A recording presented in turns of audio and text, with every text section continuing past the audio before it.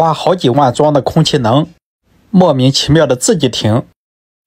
厂家来了很多次，说设备没问题，怀疑是电不行。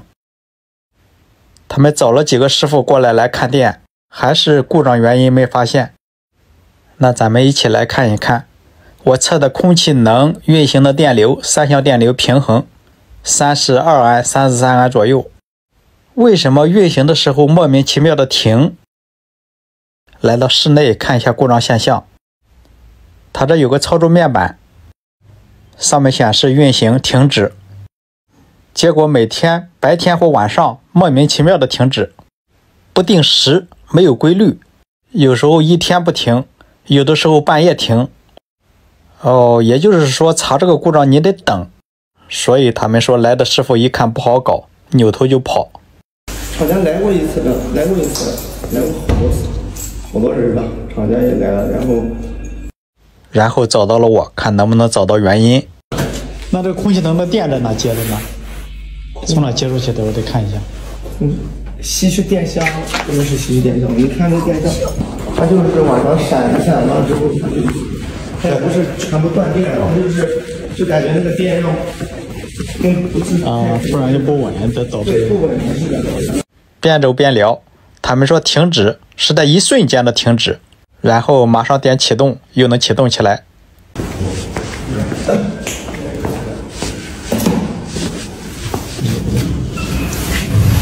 电表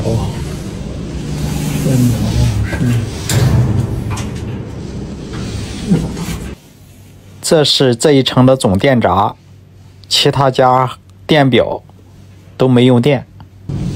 电表都是插卡式电表啊，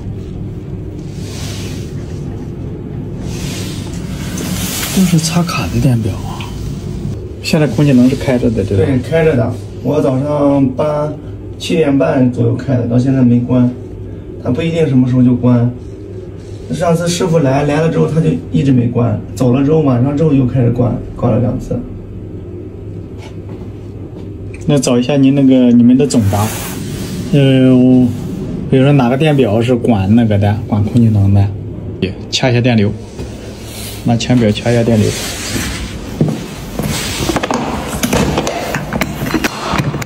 这套工具箱和一些工具我放在了左下角小黄车，需要的师傅可以去拍。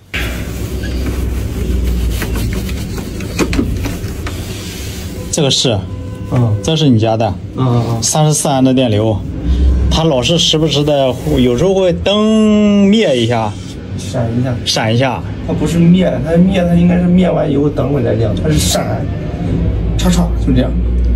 然后都停了，它和空气能是一起的，你们的灯和空气能是一个电路，对吧？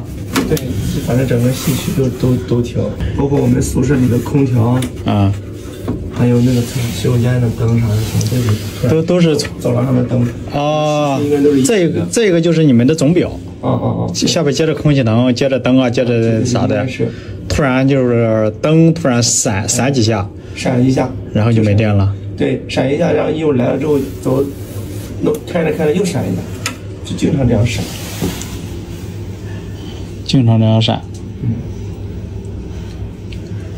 就是这个表有问题，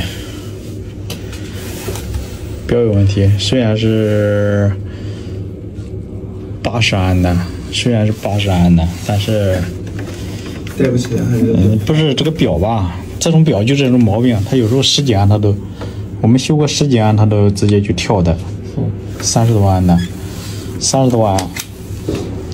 如果哪一项那个修电的师傅来，然后排查一下是不是电表的问题。他说这种电表可能就是经常的跳闸，就是他自己断这一个50多安，这一项挺高的。这是你们的总闸，对，应该还有分闸对吧？这一项50多安，这一项30多安，这一项30多安，所以说，用电量如果超了的话，到晚上用电更多。晚上用电更多，它就会超出这个电表的良程。良程多少？80安。80，它超出以后，它自己啪叽，它就会里面就会。还是我们开电开的多的是。对，电表的问题。现在只是猜测电表有问题，猜测就是怀疑，人家需要证据，证据呢？ 76号抓人不需要证据。查这种电路没有证据不行，所以我要给他们找出证据，就是你得让人看到原因出在哪。所以我掐了3个钳表，看电流大到多少，它会跳。像这种即便是电流高了，突然没电了，闪了一下，那你怎么判断是电闸不好，还是电表不好，还是电线接触不良呢？所以我又加了2块万用表，测电压，测电表的输入电压和输出电压。如果故障现象出现，输出电压瞬间没有，那就是电表的问题。剩下的时间就是把他们的电器都打开，然后在这等。50多了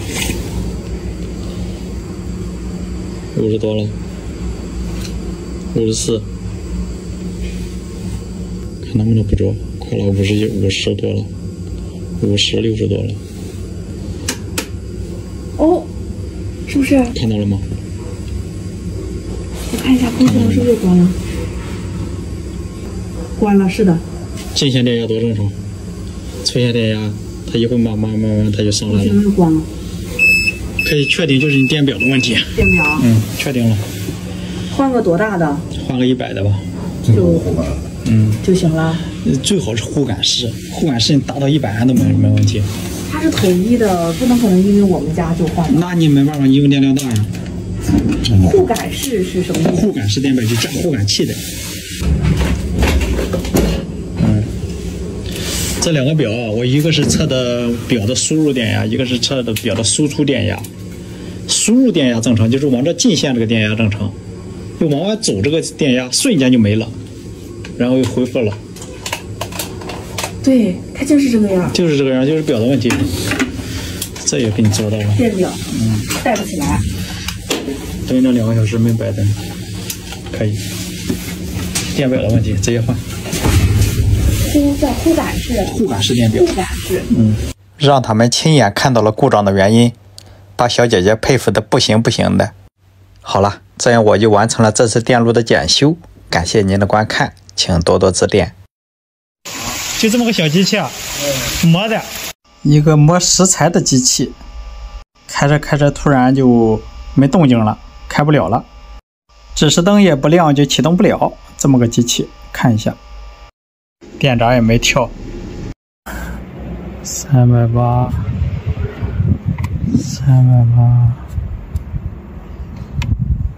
没有，缺项。是不是缺项电？它就是缺项。缺项哪是什么？找不着底儿。看一下进线。哦，这里缺项，这里缺项。这是进线3项电，线头掉了一个，缺1项电。这样把线头压上就好了。